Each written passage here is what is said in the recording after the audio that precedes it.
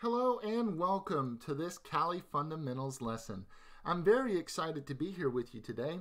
And so we just got done working in the terminal and doing some things of that nature, and now we're really going to focus on the file system. So you may have been asking yourself, how do I better understand the file system? How do I know where things are at? What do I need to understand?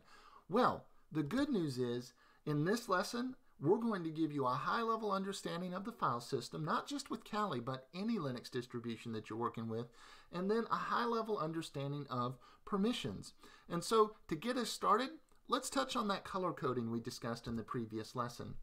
Now, there are a few other colors as well as these, but these are the ones we wanted to touch on with respect to this particular lesson.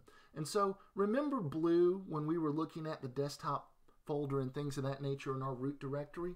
Well, that represents a directory. So if you see blue and this color similar, that's a directory.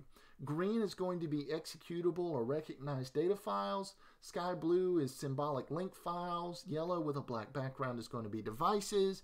Pink is graphic images. Red is going to be archives, zips, things of that nature. And red with a black background is going to be broken links and things of that nature. So very easy there to kind of get into, and as you work more with the file system and through the distributions, Linux or otherwise, you're going to see these colors a lot. Now, let's jump into the file system. So the Linux file system follows the File System Hierarchy Standard, or FHS, and in Kali's case, this is no exception. So here are a few key directories we want to touch on, and we'll look at a high-level overview of this in a moment. So bin is where you're going to see basic programs. And so as you can see here, we did a pwd and an ls of that bin folder or directory. And it's got things like ls and mkdir. And essentially when we were running those commands, it's looking here for the directions on how that works. And so that's got basic programs and things of that nature in bin. And then root is where we had our desktop folder and where we'll have the basic kind of images or anything that we save under our root account. It's going to be here in our personal files in that root directory. MNT is a temporary mount point directory, so if we mount any media or anything of that nature, it's going to be showing up here.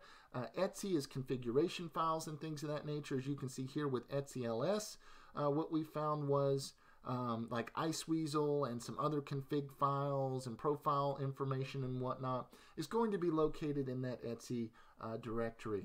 And then dev down here, we've got devices and device files essentially that are going to be in this directory.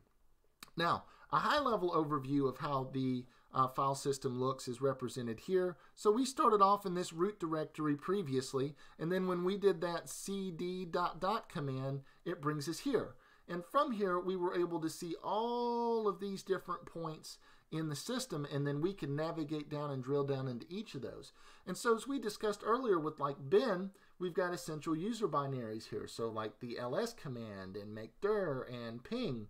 And so as you enter those commands in the terminal, it's referencing here for those. So if you were to accidentally delete like ping and then try to ping later, shouldn't work because now you've deleted the reference point in the binaries that make it work. And so same thing here. Etsy in here has config files. So like we've got different areas that you can see here that would have configuration files and things of that nature. SBin has some essential system binaries, etc. And so as you're navigating through this and looking at the file system, you don't need to really memorize the layout. Just know that, you know, if you're having issues or you're troubleshooting something and it's command related or if it's configuration related, we'll get into like how to make some changes in the configuration files and things of that nature later. So for now, have a quick reference, be kind of aware of where things are at, but don't spend too much time trying to memorize everything. All right, quick check on learning. So as we were discussing earlier with colors and things of that nature in these in the file system, which one represented a directory? All right, so remember, green was an executable, pink was a graphic image file, red was an archive file, blue represents a directory. So if you see, not sky blue, but that darker blue, that represents a directory like the desktop folder or something of that nature. And then configuration files are located in which directory? So remember, root was the personal files for us. Dev was our device files and things of that nature.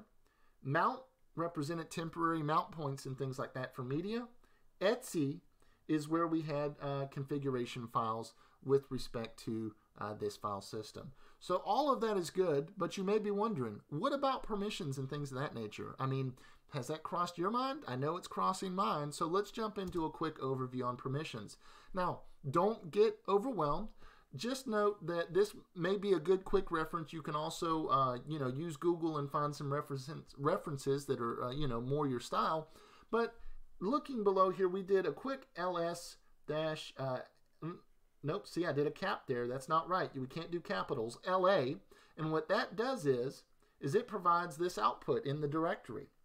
Now, when you're thinking of permissions, you've got 0 to 7 here.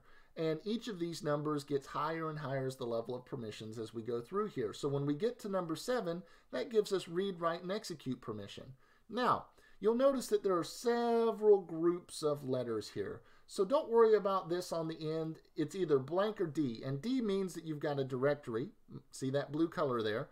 On the end, when it's blank, it just means that it's not a directory. It's, some other file type. So this is broken down into 3 sets, essentially here, of letters, and that's represented as user, group, or other.